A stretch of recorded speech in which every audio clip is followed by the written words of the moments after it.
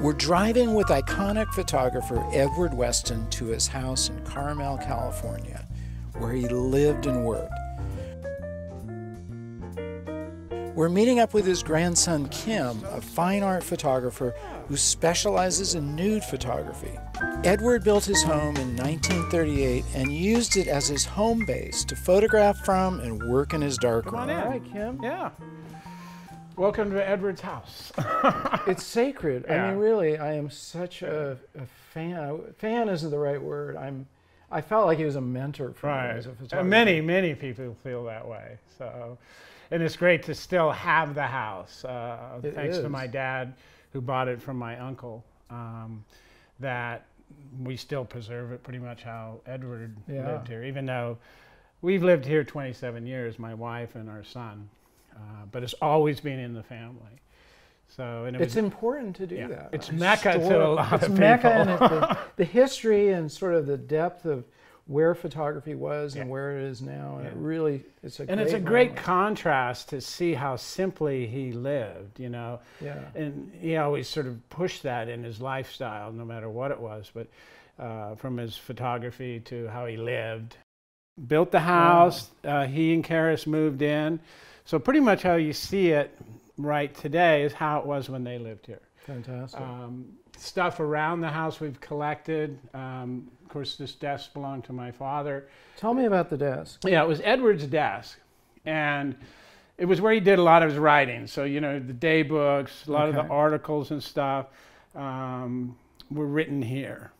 Yeah. Sitting right here. By hand, or did he type? All by hand. Okay. The only things that were here when Gina and I moved in was this chair and that table. And so we've sort of added stuff. I got the desk from my father, and I just love it. I mean, people come from all over the world and have been inspired by my grandfather's work. And just actually to sit in the chair, they get goosebumps. I've actually had grown men cry when they go into his darkroom. It meant that much to so many people. Absolutely. It's a piece of living history. You know, it's our family.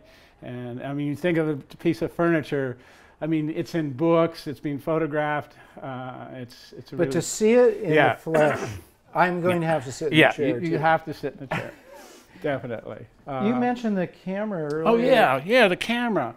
That's a Graflex. And I've actually had one like this. Yeah. In my school, we had this exact camera. Yeah. I used that camera when I was a kid. Wow. It's a great camera. This is a 4x5 version. Mm-hmm. The one that Edward used in Mexico was a smaller version, 2.5 by 3.5 negative. Oh yeah. And so a lot of the portraits he did, the famous ones. It's pretty small. Yeah, it's pretty small. Yeah, for him. Yes, you know. So a lot of the famous portraits of, like up here, Tina, Diego Rivera, a lot of it was shot with this smaller negative. And what he did is he had Neil build them and enlarge it. It's the only time Edward had a use for an enlarger. Okay. And he would take those 2.5 by 3.5 negatives and make an 8 by 10 negative out of it. That is amazing to me. So that's the only time he ever used an enlarger. Because his vision was that 8 by 10. Yeah. You know, he never changed that. That was his framing? That was his life. Yeah. You know, and also, of course, he did 4x5, which is a similar type of framing. Yeah. But this camera allowed him to actually see his subject matter when he was photographing. Plus, it's much more portable. Yes. Than an 8 by 10. Yeah, and you can hand hold it. He did a lot of nudes of Karis with that type of camera. Okay. But the 4x5 version. Kim, I want to ask you something about, you know, I know he said there were no rules to composition. Right. But nonetheless, he had this uncanny ability to take everyday objects, like we see Pepper number 30, and bring the beauty out. Yeah. The most famous one to me is the toilet in Mexico. Right. That is a It's like, great who image takes a picture of a toilet, right? And makes it look beautiful. Yeah. But okay, so even though he didn't have rules, was there a philosophy? Absolutely. Okay. You know, I think any artist, I call it their voice. It's a language. They're speaking. Exactly. Even though it's a photographic language.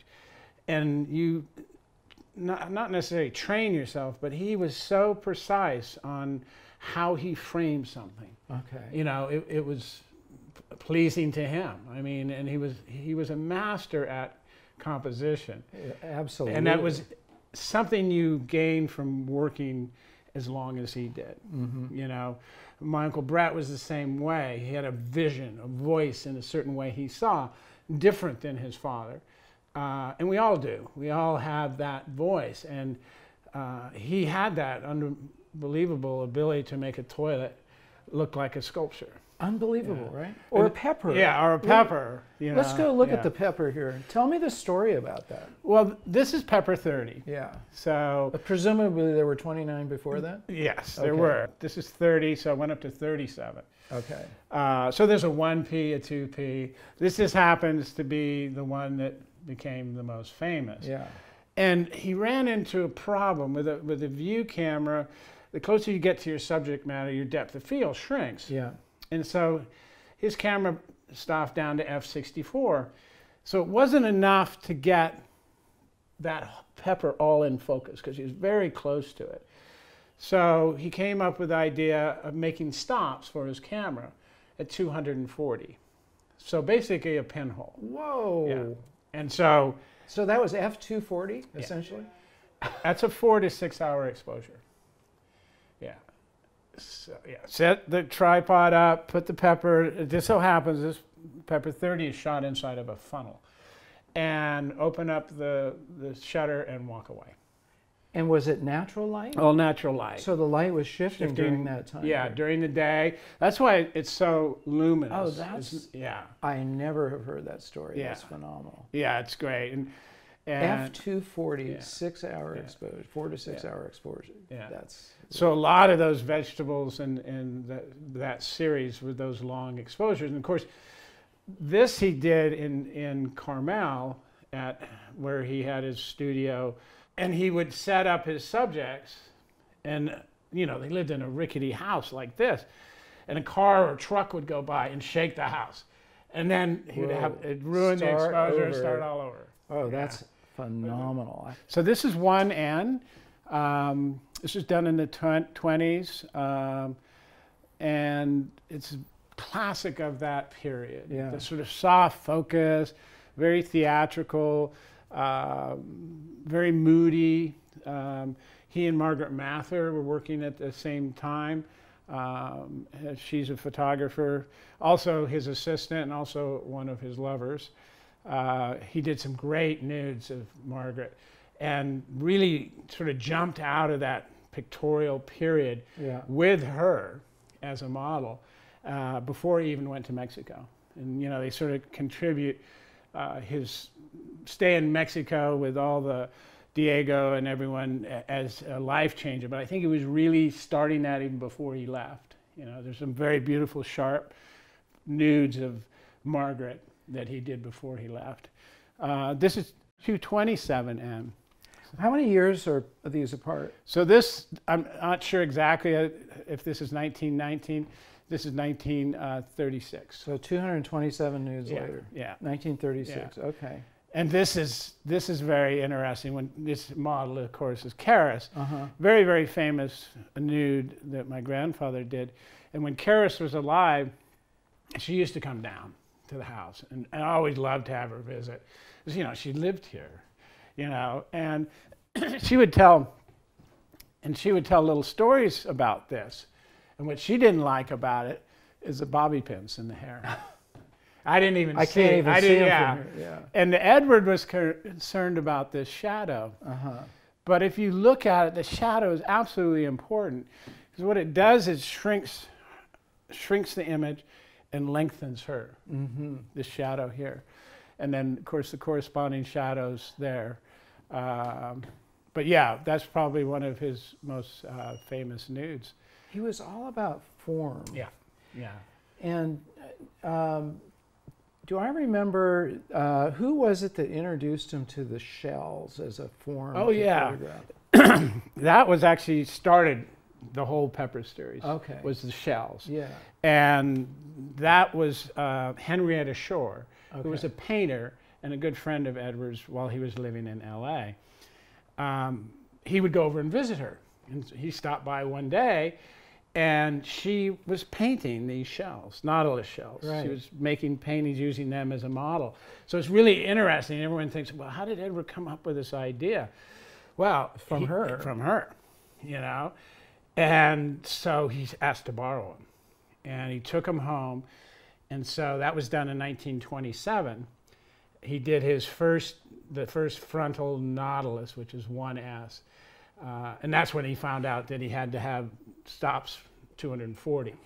But yeah, so he was using that same that's what started F240 for that long exposure. And the whole, so this sort of launched his whole everyday object kind of and it came through, you know, what if he never would have gone by Margaret Mather's house? Yeah. You know, we all, that's what I love about art.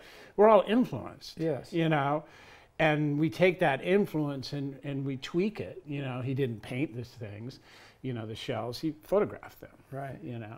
You know, we do get influence. Yeah, and there's nothing wrong with integrating that into your own art. Yeah. For sure. I mean, think about it. We wouldn't be able to speak if we weren't influenced. Absolutely. I mean, that's the beginning of our influence, is listening to language. 227N here is not actually printed by my father. It was printed by Brett. Okay. They took 850 of Edward's negatives. This is when Edward was alive, but still suffering from Parkinson's, so he couldn't print. And Brett printed in our darkroom, his darkroom here, anywhere from 7 to 10 of 850 negatives. Took him 6 months to do. Wow.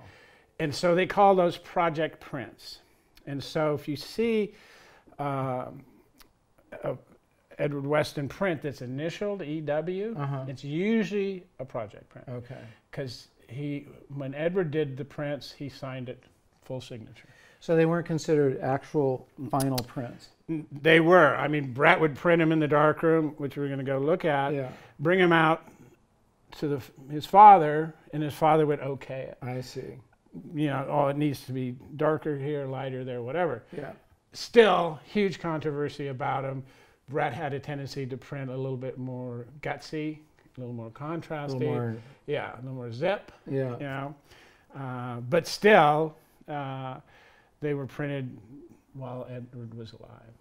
But every photographer is going to print differently. And even photographers change as you go along. Absolutely. I mean, when I develop my stuff, I do it differently than I did 10 years ago. You revisit the scene. Yeah. You know, I'm constantly doing that and improving the print, you know, because it's a living thing.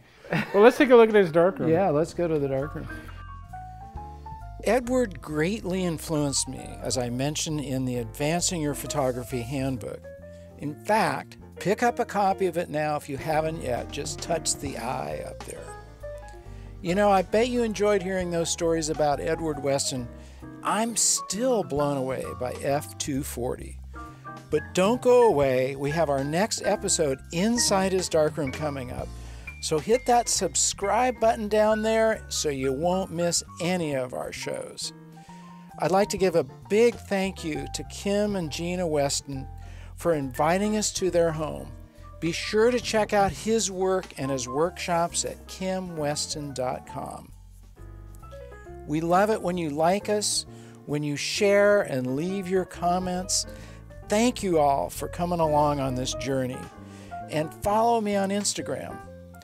And until next time, remember to get out and capture your own images of life.